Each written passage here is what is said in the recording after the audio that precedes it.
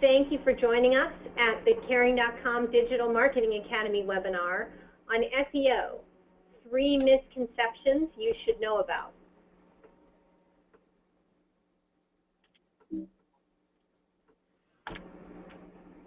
Before we get started, a few housekeeping items. First of all, slides from this webinar will be sent out to you within 3 business days. We're also live tweeting at Caring Insights if you'd like to follow us there. And we hope that we'll be able to share a recording with you as well. Last time it didn't work, but hopefully this time it will. So watch your email for the deck from today's presentation. Also, this is a one-way webinar. However, we encourage you to ask questions by typing them into the control panel on your screen and submitting them. We'll be taking questions at the end, and my colleague Megan Fletcher, who's here with us, will be moderating the questions for me. Also, this is your 2-minute sales pitch on Caring.com. As many of you know, we are the leading website specifically for caregivers, family caregivers of elderly loved ones. We get about 3 million people every month visiting our website. Those are unique visitors. We've got 90,000 consumer reviews of all different services, housing, in-home care, geriatric care managers, senior move managers, a number of others. We have 70,000 local listings, thousands of original articles, very active support groups where family caregivers can interact with each other. And we are part of Bankrate's powerful network of a number of financial services and other helpful websites for consumers, totaling about 14 million monthly visitors. With that, I am thrilled to be able to turn things over to AJ Kohn. AJ blogs about SEO at his site, Blind 5-Year-Old. He has been a friend of Caring.com for many, many years, has helped us significantly get to those 3 million monthly visitors. And I'm very pleased to be able to have him share his insights with you. So with that, bear with us here for a minute. I'm going to turn the presentation over to AJ, and he will introduce himself and talk to you about 3 misconceptions of SEO.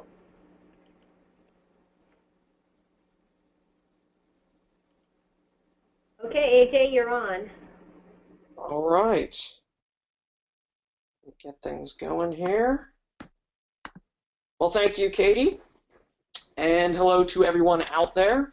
Today I'm going to talk about some SEO myths, in particular 3 popular misconceptions that have either taken root or are going around recently. But first, a little bit of who I am and why you should listen to me. So, my name is AJ Kohn. I do run a consultancy called Blind 5-Year-Old. I have spoken at conferences such as MozCon and SMX, and have been featured on sites ranging from Search Engine Land to TechCrunch to The Street. I'm originally from Pennsylvania, and I attended George Washington University, not with that guy, but studied marketing and graduated from there, and then went into advertising, which was not nearly as glamorous as it is made out to be on Mad Men. After that, I was a fundraiser, and I did fundraising for universities, raising money for the annual fund for a number of universities, and that's where I basically honed my skills in direct marketing, both telemarketing and direct mail. But it was clear to me that I would need to move to the internet to continue to grow, and so early on I did that, and I rode the roller coaster of the .com era, both up and down. Here's me unemployed being featured in the Wall Street Journal. But then I got back in, and I started doing paid search. and in particular at Alibris, if you're familiar with used, rare, and out-of-print books. And I worked there and got 25% growth for 3 consecutive years, doing most of it through paid search, which I still think is a great thing. But the Google tax went up, and it became more and more expensive to buy that traffic, essentially. And I got interested, and I thought, well, why buy the cow when you can get it for free? And that's how I got into SEO and how to get free traffic to your site and to be featured on those search engines. Now, first, people talk about SEO a lot, and I think many people have the wrong idea about what SEO is. And a lot of people think SEO is, snake oil, or it's just spam. And who can blame you when, if you have a blog, you're going to get these really fabulous comments coming into your blog about how great your blog is and to do all these things, and it's awful. But this isn't SEO. And there's this idea that, an SEO is back there like Monty Burns trying to sort of figure out how to dominate and do all these nefarious things. But that's not SEO. And so I have a different definition of SEO. It's very user-centric.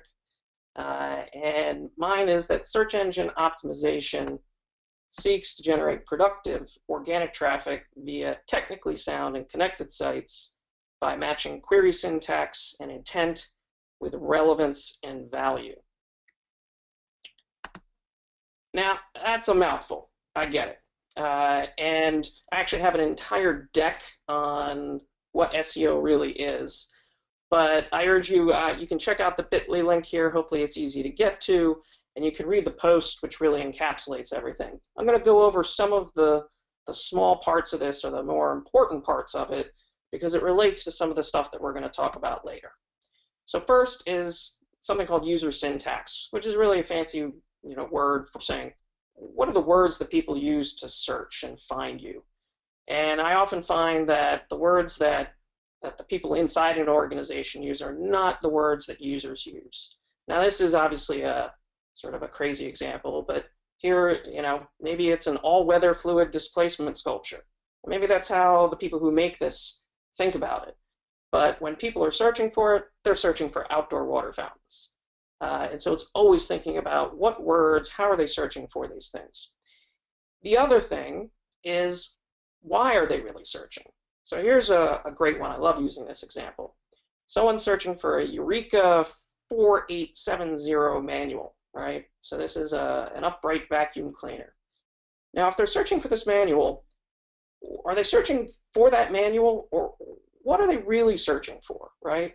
My guess is that something's wrong with this vacuum, right?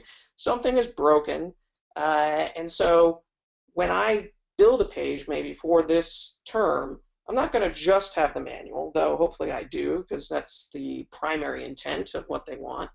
But they probably want maybe ideas on how to fix things. Maybe they want vacuum repair close by. Maybe they want replacement parts. Maybe they want, cleaning services. Whatever that might be, there are a whole host of things that I can put on that page to satisfy that intent. And so at the end of the day, I talk to people about, you might target a keyword, but you have to optimize for the intent behind that keyword. If you really want to think about intent, it's about aggregating intent, and it's about satisfying that active intent, and you really win in search when you satisfy passive intent, which is basically, what are they going to look for next? What's the next question that they're going to ask? If I have that on that page, then I'm going to win. They're going to stay there. Again, I can't go too far into this. There's a great post on this. Again, use the link down there, aggregating intent with bit.ly, and you should get there. So let's talk about the first SEO myth that we have. And that is that content is king. And I'm guessing that many of you have been approached by people and they said, hey, it's all about content. Start a blog. Just do some content marketing. Just get the content out there and everything works, right? And here's Mr. Stephen King, and he does have some great content, absolutely. But content alone is not going to work. It just doesn't work that way, right? This is not Hollywood. If you publish content, they will not come magically. It just does not work like that. And what I tell people is the amount of time you spend creating the content needs to be matched by the time you spend promoting it. So if you spend an hour, maybe 2 hours creating a piece of content, you need to spend an hour or two actually promoting that content and really getting it out there and figuring out how to get it in front of the right people. And this is not an easy task by any stretch of the imagination. I always tell people this, right? If you're gonna do content marketing, it's a big deal. So what do I mean about promoting it? Well, number one, you got to get social, right? You have the social things now in this vertical. It's a little more difficult, obviously, but it's still there. And in fact, you might not be on Tumblr, you might not be on Instagram, but there are other platforms, right? You've got Facebook, you've got Pinterest, you've got Twitter, you've got StumbleUpon, you've got maybe any various numbers of platforms that you can get social on. The second one is to answer questions, right? And this is a really easy one. Here we are on Quora, and here's a question: what is the most important to you when seeking in-home care for your senior loved ones? If you've got a post on this, you want to answer, right? I'm not saying you go into these things and you just link drop and do all that sort of stuff, but if you actually take some time, craft an answer, reference your piece of content, this is a great way to get in front of people and to do that. And look at all the related questions here on the right-hand side. Tremendous amount of them. There's a lot of this stuff out here. You can go to other places. There's Yahoo Answers. The level there is a little less, but certainly there. Also, sometimes if you don't see a question that matches the content that you have, ask it. Ask the question and then answer it. Now, you might want to do those under different names and maybe have a friend ask that question, but you can certainly do that. That's sort of a clever little hack that you can do sometimes. AJ, it's Katie. I have to break in here. Caring.com has questions on our site specifically related to elder care that are posted by the visitors. So you can come to our site and answer questions as well. There you go. Another perfect place to do it. Because you're going to get in front of those 3 million unique visitors every month, or some portion of those. The other way is obviously to join the conversation. Similar to answering questions, but these are other places where conversations about your topic are happening on the web. So I just did a little bit of Googling around. This is a post, it's back from 2014. It's on HuffPo, right up here. There is not a single comment on this post. So it's a great place to actually come in and say, hey, I've got something to say about this. I'm going to write an interesting comment, and maybe I'll link to the piece of content that supports what I'm talking about. And you get in front of a lot of different people. This is another way to get your content out there and to get your brand in front of the right people. Now, obviously, sometimes doing all this isn't enough, and sometimes you need to get the ball rolling, right? It's tough to get this stuff done. And so sometimes paid social is a great way to essentially start things off. So whether or not that is on Twitter or most likely on Facebook, where you can sort of promote that post and get it in front of the people so that the normal social sharing potentially can take over and get the ball rolling downhill. So paid social's part of the equation as well. And really what you're trying to do is with every piece of content that you put out, you're trying to get true fans. And this is a post by Kevin Kelly, if you go to that link there. And it was really targeted more towards artists and very small business people. And the concept was you only need 1,000 true fans, not likes or followers, but people who are really engaged to survive as a business. And I've extended this essentially in terms of evangelizers for your business. And so when I talk about promoting your content, you know, at the beginning, you're going to have to do all that work if you don't have that community, if you don't have that fan base. But over time, hopefully, your content is good enough, you're interacting with the community enough that you get these fans. And when you publish another piece of content, you have to do less of the promoting because your fans are doing the promoting for you. It takes a very long time, though. And so here's actually my own personal blog. These are the stats for my personal blog. I've been blogging since well, I guess mid-2008, but I'm showing you 2009 to present, essentially. And you can see for about 2.5 years, I blogged and pretty much nothing happened. You know, it's a hard, long slog. And so I tell people, if you're gonna think about content marketing, if you're gonna think about embracing content, you have to think in terms of years, not months. So if you've got someone who says, you know, let's try this out for 3 months and see if it works, it's already failed, right? That it just won't work that way. You need to basically say, we believe that content is the way that we're going to be able to communicate our values, our mission, our unique selling proposition, and who we are to the community. If that is what you want to do, then this is great, but it's going to take both great content and great promotion and marketing of that content to get it done. So the next time someone just says, hey, fire up a blog and everything will be fine, that's not how it is. That's a myth. So let's go on to myth number 2. And this one's a really interesting one. It's the idea of never link out, right? Which is the idea of, you know, page rank, I guess, is what most people think about, right? I spent all of this time and energy to accumulate all of this page rank, and when I link out, I'm giving it away, and that's a bad thing, right? And I tell people, not linking out to other sites is a lot like saving money under your mattress. It really just doesn't do you much good. It's not working for you at that point. And what we really have to talk about are the 2 ways in which Google looks at sites and how traffic goes through them. And so you can either be a bow tie or you can be a pogo stick. Now the bow tie model is one in which someone searches, they come to the site, that's the knot in the middle, and maybe they then, from that site, they go to another place, right? And they don't go back to the search result. Right? They don't go back to the search result and say, well, I didn't really find what I was wanting, so I got to reformulate my query. Or I have another question which wasn't answered there, so I'm going to go back and I'm going to type in something else, right?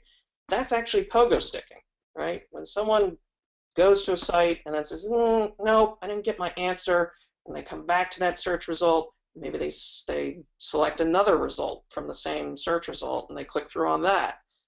That's pogo sticking behavior. You don't want that. Because that's a very bad signal that Google looks for that says, you know, gee, we got one of our users to go to the site, but it clearly wasn't satisfying because they came back and they selected another result and went to that site instead. So pogo sticking is quite bad. So linking out in this bow tie model sometimes prevents this. And here's an example of how this works, right? Here's a term, budgeting tips, and hopefully if you type this in where you are, you get the same result.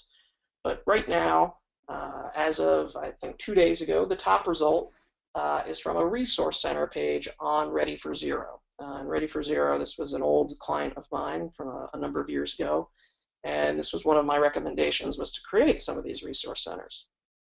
And here's what one looks like.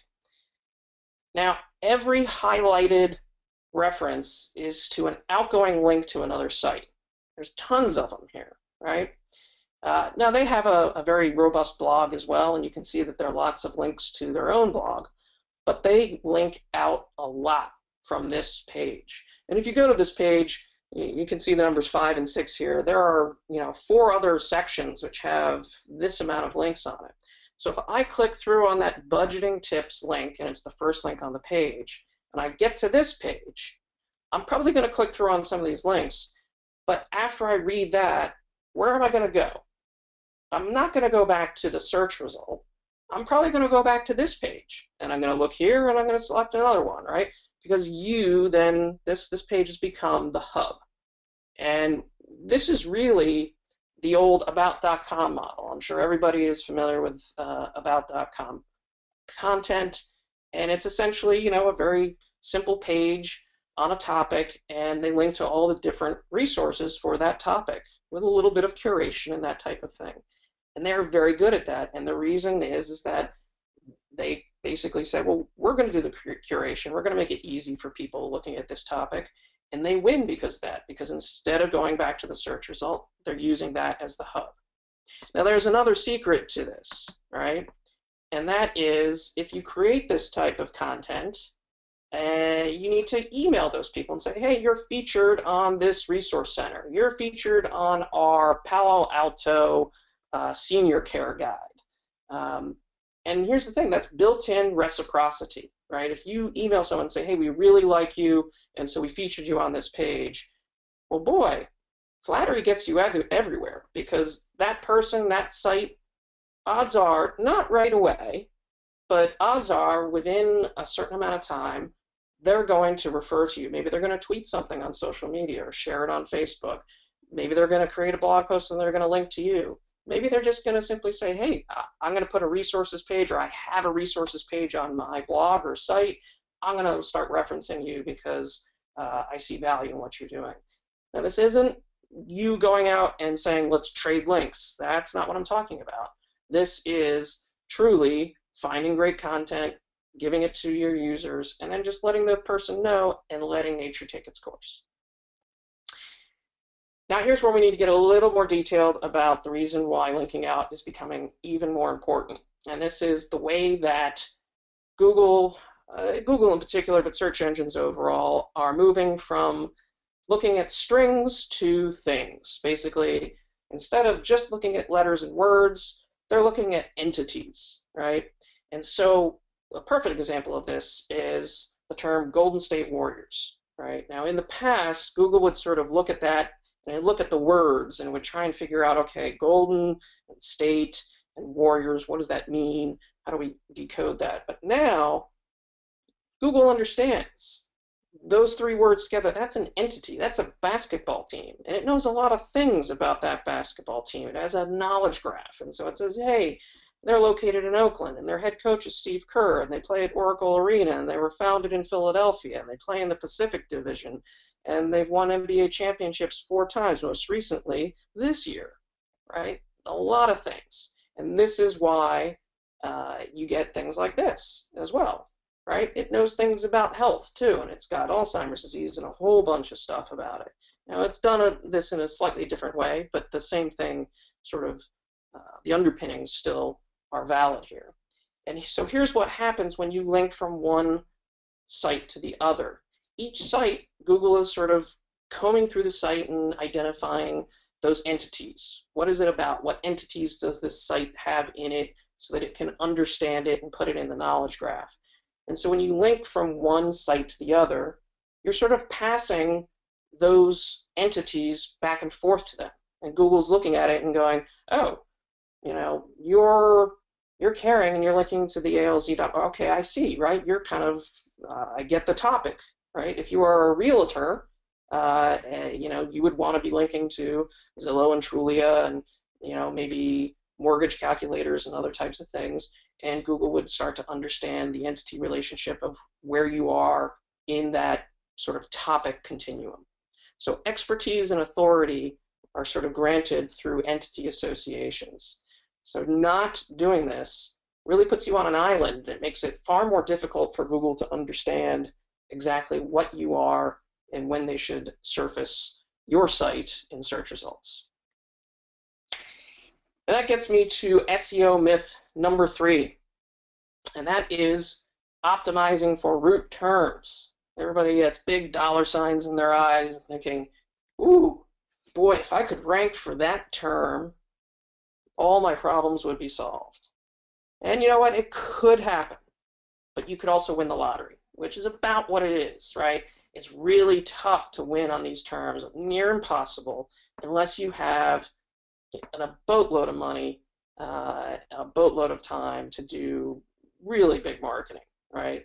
Because there are gorillas in these verticals. There's Yelp, and there's a whole host of other people who have deep pockets. Like the Yellow Pages is one. Very, very difficult, right?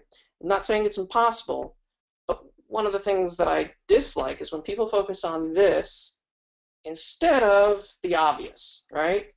And sometimes it is your name, right? So I'm not going to use this industry because I didn't want to really poke anybody here. So I'm going to use some dentists, right?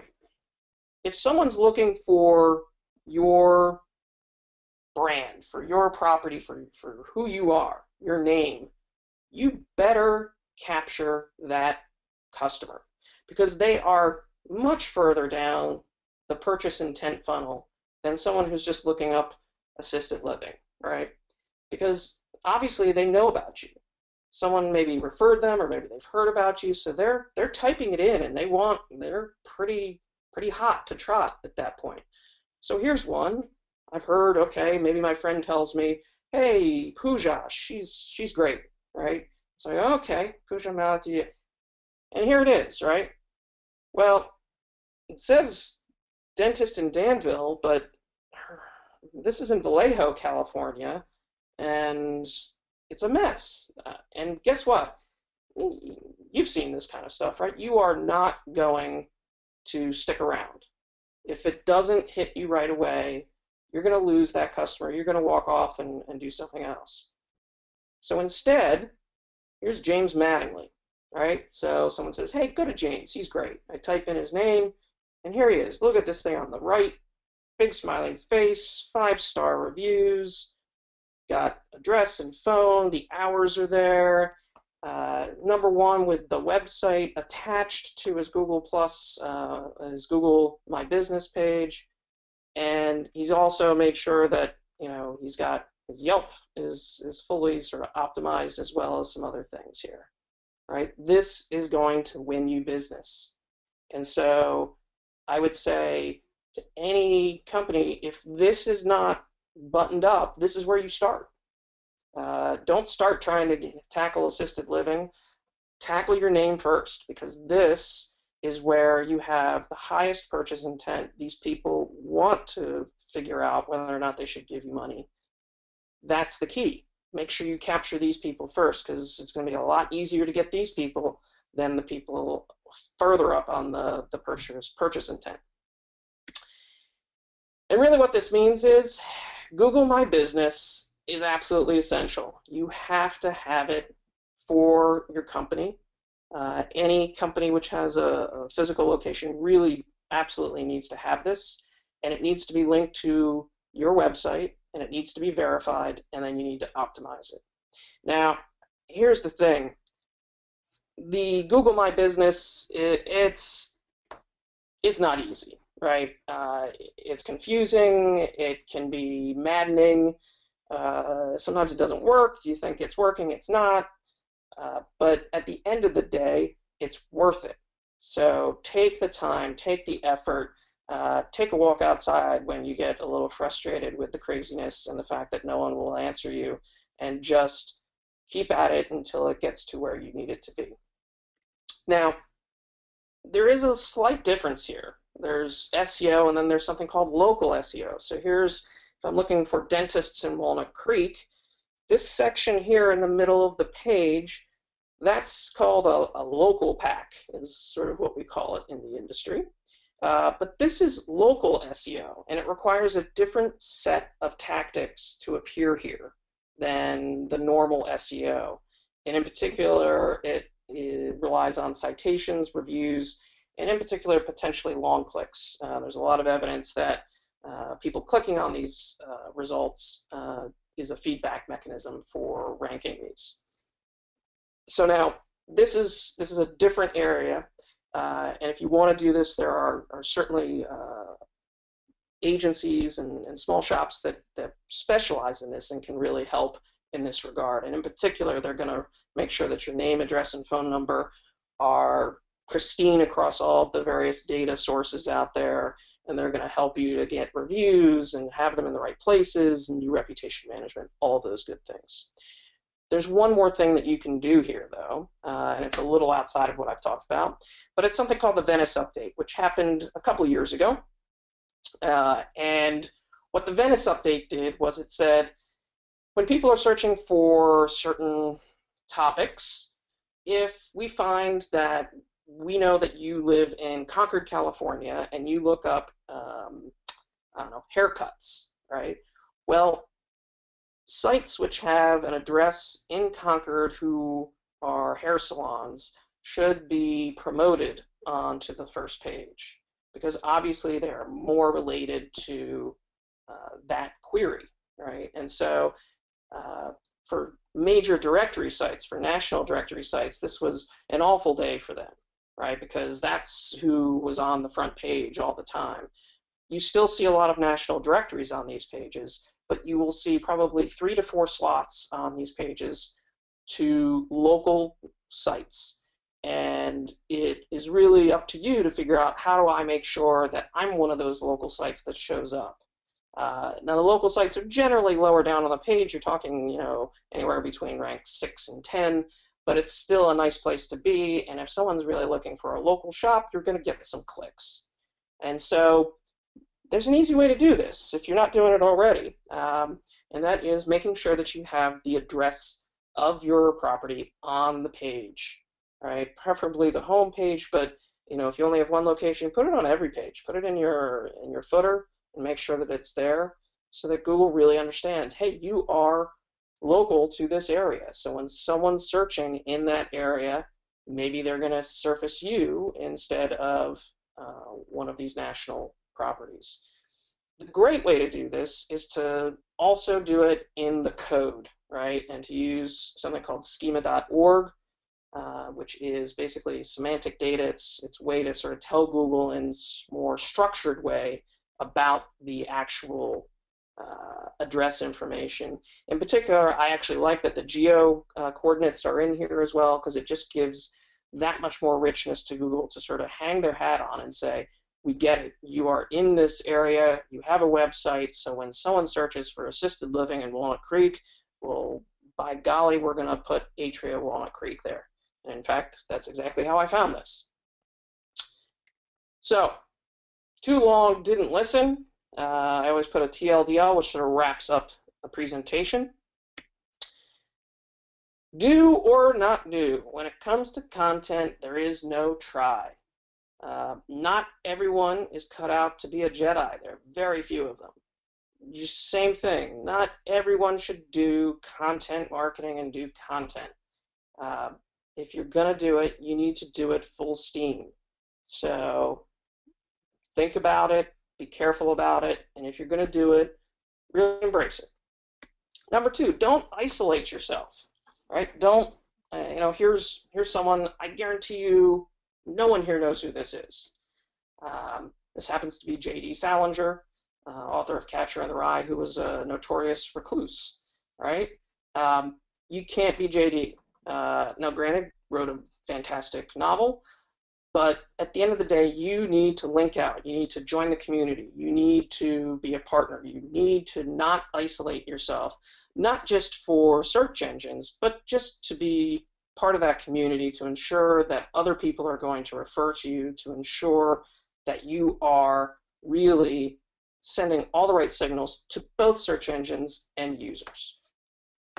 And finally, optimize your Google My Business profile and put your address on the page. Just do it, get it done, and then you can move on. But this is really sort of the critical thing that you can do to make sure that everything is sort of set from the get-go, and that you have those basics covered before you try and attack other types of queries or other types of content. And with that, that's the end of my presentation, and we can pass it back over to Katie and start to take some questions. Awesome, AJ, thanks. I'm going to shift back here, so bear with me. Okay. Carrying the center. Screen. Okay.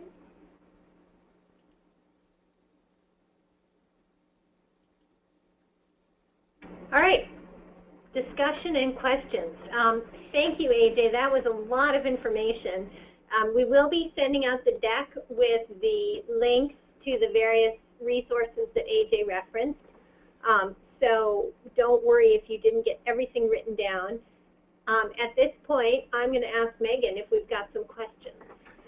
Katie and AJ, we do. One question that's come up is, curious about the frequency of new content or posts that need to remain relevant. Is this to true fans? How often does this need to happen? Sure. So this is actually a great myth. I could have put this as one of the myths. Fresh content, right? Everybody says you need fresh content. And when Google talks about fresh content, they're talking about new content. So they like kittens, right? Brand new kittens. They can't get something new on the internet. I want to look at it, right? It's so cute and it's new. What they don't want is you to have a great article that you wrote, a year ago and is doing fine, and you say, well, boy, maybe if I put the date on it and I made it, today, or maybe if I, just changed a couple of words and republished. That's not new content. That's not fresh content, and that won't work. Google understands that, and they're not going to reward that. Now, if you have a blog or you're doing any type of content marketing, you do need to have consistent content coming out. That's my general recommendation, because that's the only way that you're going to build a community. That's the only way you're going to build those fans, and it's the only way that you're really going to make an impact and start to get that sort of form habits in the people that you are communicating with. So I wouldn't say that there is a fresh content from a search engine perspective. It's much more of a user perspective, and if you're going to embrace content, you need to make sure that you have enough of it coming out. You can't go to the blog and have a user say, well, boy, this person hasn't put anything out in 8 months, so I'm out of here, right? It's more of the sniff test from a user, not from a search engine. Another question. Should freelance writers, do they need Google My Business, and should freelance writers put their addresses on the page? Freelance writers. Probably not Google My Business, no. I mean, it's not a physical location. I guess if you want to have, like, if you want to work out of your home, you can put your home as your business and do that, but I don't think that's going to probably help you all that much in the scheme of things. I think the freelance business world our writing world is more, and I know, a couple of good ones. It's a lot about networking and making sure that you have those bylines in place and that it points back to a site which you maintain. I would say having a site which showcases what you do and having that is far more important. But I wouldn't invest heavily in Google My Business or worry too much about your NAP if I were in the freelance writing business. AJ, this is Katie. Building on that, what if you are a home care agency and, for example, had a physical office in Danville but served the entire East Bay? Would you want to focus on optimizing for Danville or not? I think you would have to figure out where you wanted to focus, is really what it would come down to. You could try to create pages that addressed each of those areas, but I think that would be tough. For Google My Business, you'd have to pick one, right? You would basically have to basically say, hey, this is our location, right? Because it's going to look for those locations. If you are a franchisee, they do allow you to have multiple locations, and you can upload a bulk upload, and you can have one page for each location. But when it comes to sort of service areas, it's one of the frustrating things right now. But yes, you'd have to basically optimize for that specific location. And then once they got to your page, you could say, these are the areas that we serve. Another question that's come up. Is it important to have the address at the top of the page or as long as it's on the home page? As long as it's on the home page, I think the question would be, do your users want it at the top of the page, right? Does it help the user to see the address at the top of the page? If you think it does, then leave it at the top of the page. If not, then putting it at the bottom is fine. For Google, it just needs to see the address, and it needs to see it that it's correct and it matches sort of what it thinks your address should be, right? So in this space, NAP is what most people talk about, name, address, phone number. And if your NAP is not consistent across all these profiles and sites and data repositories, bad things happen because Google sort of goes, I don't get it. Who are you? I don't trust that I've got the right person or the right site, and it will sort of give up in frustration at that point. So it doesn't quite matter to Google where it is on the page, but if you think that having the address, or particularly the phone number, I've seen a lot of instances where having the phone number at the top is quite powerful, then keep it up there. This is Katie, as someone who spends a lot of her day looking at websites for assisted living companies, I would beg you all to seriously consider putting your address at the top of the page. I think it's hugely, hugely helpful to anyone who's actually looking for a community. It would make sense to me that location is obviously a pretty big determining factor in this. So being able to see that address, maybe even having the ability to have a little thing where you hit it and it says show on map and you can see it on the map. All those things I think are great visual cues and give people, that sense of ease right away, right? And again, this is something that I was sort of touching about at the beginning about what SEO is, right? When I land on that page, what do I want to know? And if you can give that to me quickly, then you're putting me at ease. I feel a greater sense of trust. You're not making me work for, all these types of things. I think one of the best examples I can give is actually what you do when you see on Google. So if you type in, your favorite restaurant, let's say, and you'll see a knowledge panel come up for that restaurant, and it will have reviews for that restaurant. It'll have directions for that restaurant. It'll have where it is on the map. It will have whether it's open today or not. It will have, hey, do you want to make a reservation? It will have other places you might go if this place is booked, all that sort of stuff, right? And so at a glance, when you look, you get all of the information you could ever want, and it becomes very easy for you to make that decision. And so it's something which I'm passionate about, which is called cognitive fluency, fancy term for saying that you want to make it as easy as possible for people to be familiar and understand your page and what they're looking at.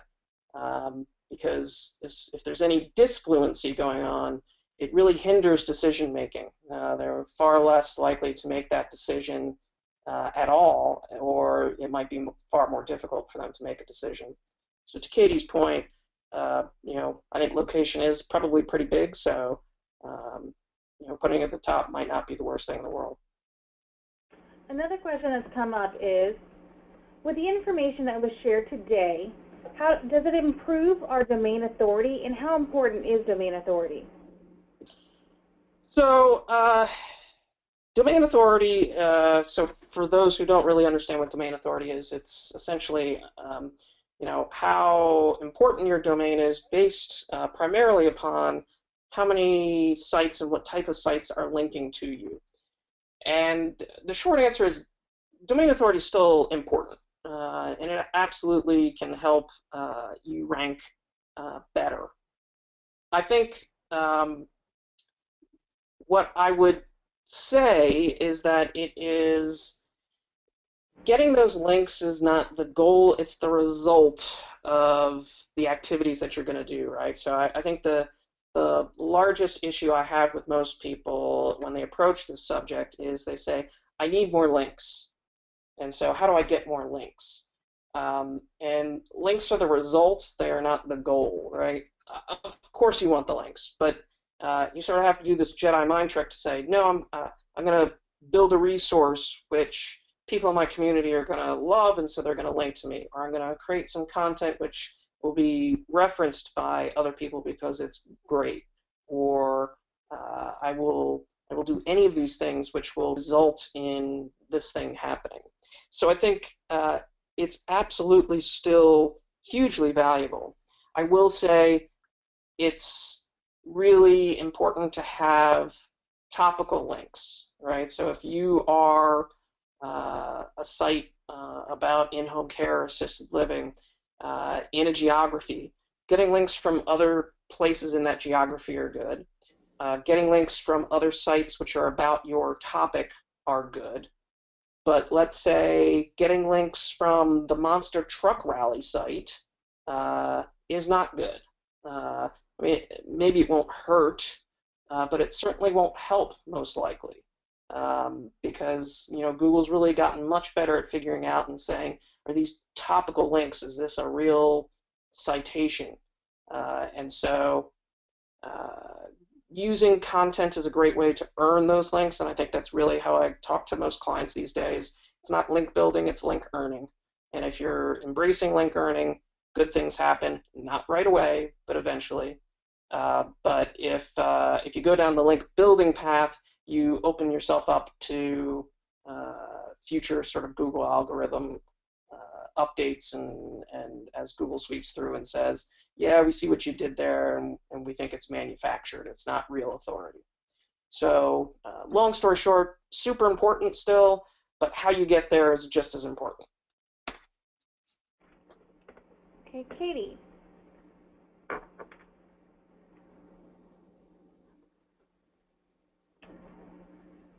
We have a content question. Does it matter where the content shows up on the homepage, or is the idea of still having things other than pictures being above the fold important? So does it matter? This is a little bit about readability, I guess, is at the end of the day. To me, I'm not a huge fan of the huge picture at the top of the page and have the text underneath. It seems like a design fad, and I don't think it does a tremendous amount for the user. I don't think it hurts SEO at that point, but I don't think it really helps the user either. But readability is a huge portion of this, and I didn't talk about that here. But when you're producing content, making it readable, easy to read, easy to scan, right? And so that's actually the bigger issue. When I talk about easy to read, I really mean easy to scan. There have been countless studies done that show that people don't really read on the web that often. They're skimming, they're scanning. And the most recent research said that on average, people only read 21% of the words on any given web page. 21%. So making it easy to read, whether or not that is using the right font size, using the right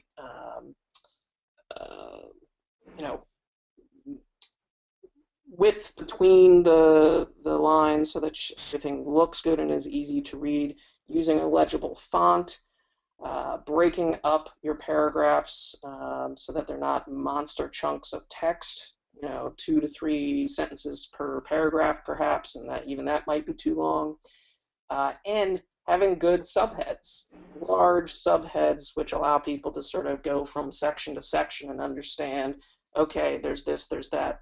And that's where the pictures come in as well. I'm a big fan of using pictures throughout a piece of content to sort of break up the flow, maybe give someone something to look at or something to remember that I get it, I'm making the connection. All of those things can matter quite a bit from a readability standpoint. And that's going to be more meaningful because if it's readable, people are actually going to get to the end. They're going to potentially want to share it. When they share it, then it gets in front of more people, and then somebody might actually link to it, right? All too often I see people do content, and they might have great content, but if it's all 9-point, font, and it's a wall of text, it could be the most well-written piece of content, but if I can't really read it, or if it is just tough for me to get through, you're not going to get far. So yes, it means a lot from a user perspective, and then from there, all the signals matter to the search engine. From a strict, natural language perspective, Google looking at the words on the page, it doesn't matter. But from a user satisfaction and all the signals that throws off, which is increasingly more of what Google is looking at, it will matter, right? So let's think about the pogo sticking example, right? If you have a piece of content which is just an eyesore to look at, the odds that someone hits that and goes, oh God, I'm not going to read that, and they bounce right back out and they go to something else, it's basically going to deep six your content. So when they land on that piece of content, it needs to, for me, immediately communicate that they found the right place and that it's easy for them to get into it. Yeah. So I'll say, this is Katie. We've been doing a data cleanup project here at Caring.com, so in the last 2 weeks, I think I've personally looked at probably 100 websites for, in this case, specifically assisted living communities. And my feeling is that when I'm doing internet research and looking at a community web page, I don't really want to see the same stock photo of a happy old person. There's like, I don't know, 50 of them on the web, and everybody uses all the same ones. And so that to me is not helpful, and it's also not helpful to me to know that this is a caring place that wants to honor my parents in their golden years. I'm just going to assume that you do that. The thing that I most immediately want to know when I visit your website is, where are you and what sort of services do you offer? So, please have your address on the front page, and then let me know this community offers IL, AL, and memory care. And then, maybe I'll dive down and read more about your philosophy and that sort of thing. But if I can't find that quickly, I'm really just not going to look much. The other thing that is hugely important to me is reviews. I want to know what ordinary people think of your site. So if you don't have a focus on reputation management and getting those consumer reviews and monitoring them, please do that. That's about as important an element in a marketing program as you can get. Yeah. All right. I would also say, and it doesn't even have to be reviews. The reviews are fantastic, but you can also just do testimonials, right? It doesn't have to be, oh, we took this from Yelp. Interview somebody, talk to somebody, get a real person and say, hey, we'd like to feature you. That alone, again, satisfies sort of Katie's need to say, hey, I want to see that real people like you. And so if it's a testimonial that is there that sort of reads like a review, that's going to work as well. And the other thing I'd say, AJ's talked a lot about how much effort it takes to do a good job of ranking for a bunch of these terms. And I will tell you, here at Caring.com, we spend a tremendous amount of time and energy and resources getting ranked for terms. It is a huge project. And if your company is not ready to take that on in a big way, you can work with somebody like us or the other referral sites out on the web and, kind of borrow part of the value that you get from working with us is all of the energy that we're putting into ranking. So, if you want to do it yourself and invest all that time and money, that's great. If you don't want to spend that much time and money, there are other ways to get there. Borrowing Google, borrowing Caring.com, borrowing other sites that will help you get to the top. And AJ, I know you and I talked about this, but you think that to really do a good job of SEO and ranking is like, what, $5,000 to $10,000 a month? Yeah, $5,000 to $10,000 a month. And I know that there are some, sites that will come to you and say, hey, for $500 a month, we can do X, Y, and Z. You might as well flush that money down the drain. If you're serious about it, it's going to be $5,000 to $10,000 a month. And what Katie's talking about is actually a great tactic, and it has a name in the industry too. It's called barnacle SEO. And it's sort of those barnacles on the boat. You know, you're sort of attaching yourself to the big boat, and you attach yourself to as many big boats as possible. So it might be Yelp. In the one that I presented, there was also Diamond Certified, right? So Diamond Certified ranks well. Get in Diamond Certified, and suddenly you've got another one.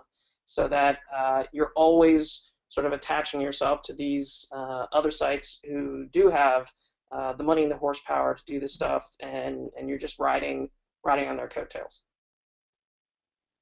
All right, we are out of time. Thank you, everyone, for joining us today.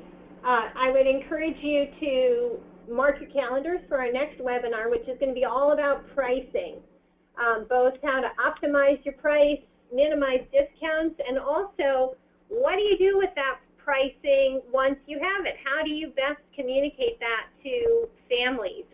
So if you have strong feelings about things like whether you should post your price online on your website, which I have very strong feelings about, but we're hopefully going to have a great discussion on that in August with a couple of terrific guest presenters. So thank you all for joining us, and stick with us for the next round of the Caring Digital Marketing Academy. Thanks, AJ. Thanks, everybody. Thanks for having me.